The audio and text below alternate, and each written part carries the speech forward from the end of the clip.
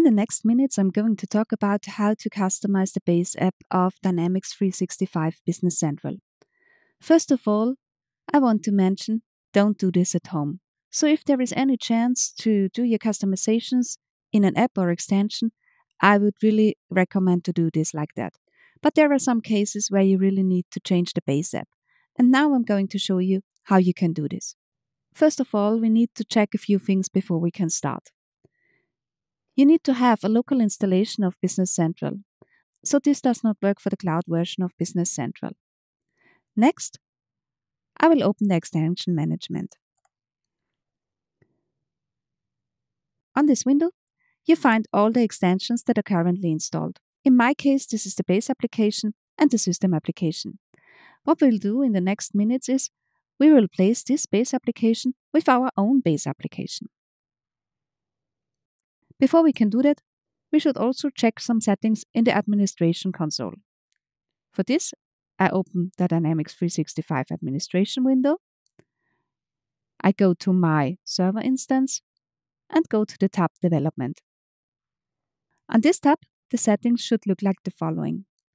Allow extension target level must be set to on-prem.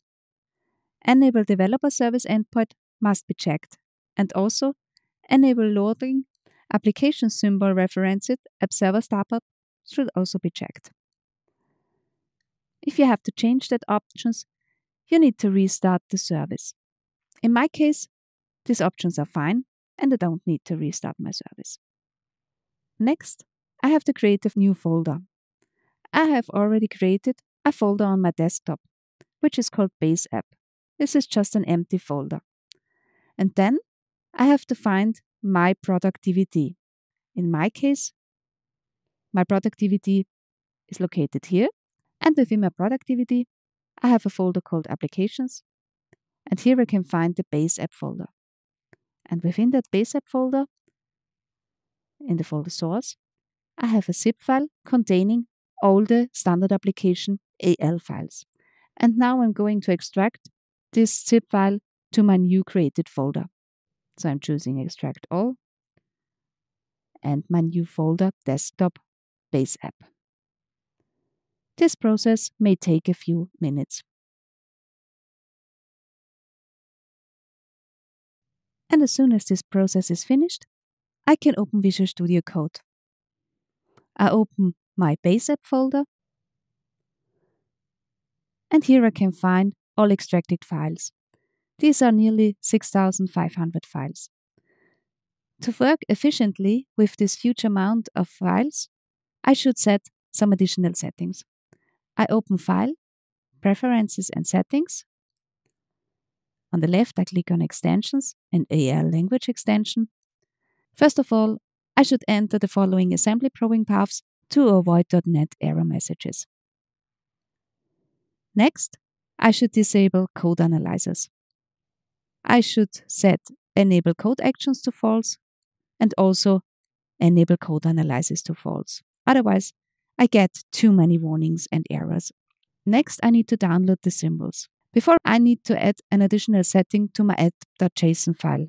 To find my app.json file, I can either scroll down on the left or press the shortcut Ctrl-E and enter app, for example, for app.json. And here in this app.json file, I need to set the runtime version. In my case, the runtime version is 4.0. And now I can download the symbols. I press F1 and click on Download Symbols. Now I choose Your Own Server. And before I can download the symbols, I need to change the authentication method here. If the authentication method is user password in your case, you can leave it like that. In my case, it is Windows. Now I can try it again. And as we can see here, our reference symbols have been downloaded. At the beginning, we find many errors here. It takes a few seconds until the system checks all the symbols. And now we can find only 967 problems in my case. Most of these problems are only warnings, like fields are marked for removal. Only 2 are real error messages. To end this example, I just document this out. In a real life scenario, I need to fix that error before I can go on.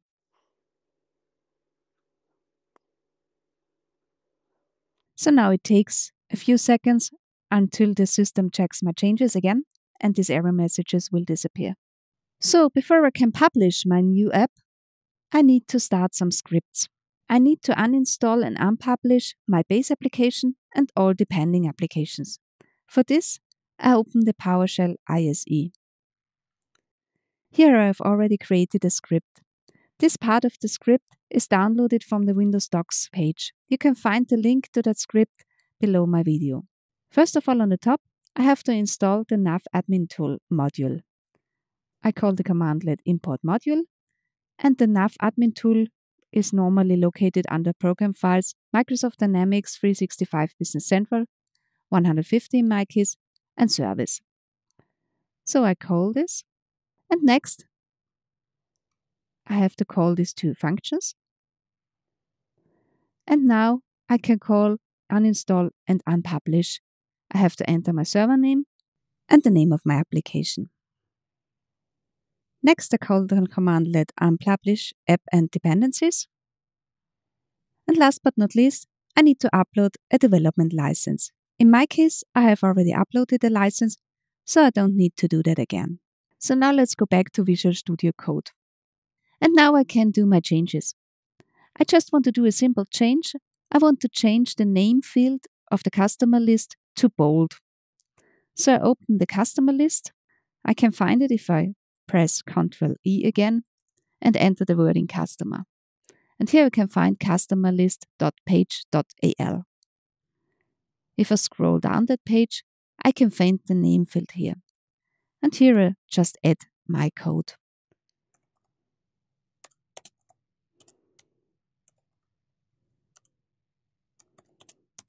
And I add a comment here also, like name bold. And as soon as I have done this, I can now publish my new standard application. I press F1 and click on Publish without debugging. This also takes a while because 6,000 something AL files have to be published now. And as soon as my publishing process is finished, I can find the message here, success. The UL is not properly set up in my server configuration, so I need to load my client manually. I can do that. And if I open the customers list, I can find the name field in bold here on my customer list. So to sum this up, a few settings have to be checked. First of all, you have to check the settings in the server administration. Then you have to create an empty folder. You have to unzip the ARLs file from the productivity to your folder. Then you open Visual Studio Code. You should check the settings for the AL probing paths and for the code analyzers. Then you have to download the symbols. You have to run a few PowerShell scripts to unpublish and uninstall the base application and all dependent applications. You have to upload a developer license, and then you can do your code changes and publish your customized base app.